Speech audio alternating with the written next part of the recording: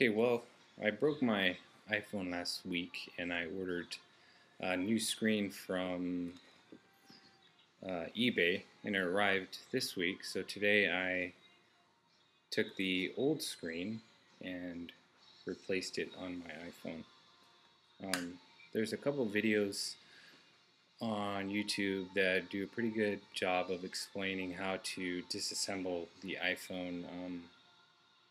WWCNNCN and PDA Parts has pretty good videos, but if you're replacing the glass in particular, once you get down to the glass itself, which is right here, there is a bracket that attaches to the glass itself, and in order to remove the bracket,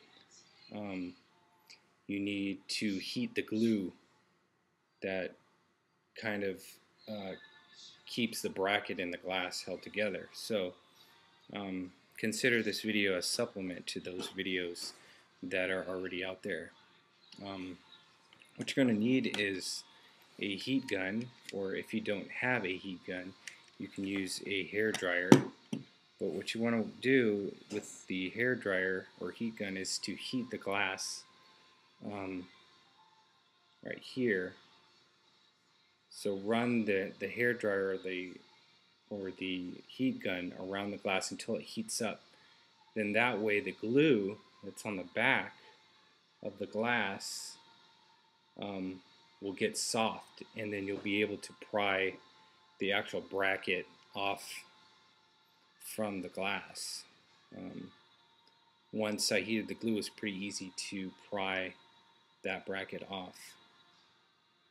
And once you get the bracket off, then what you'll want to do is replace the glue on the new glass.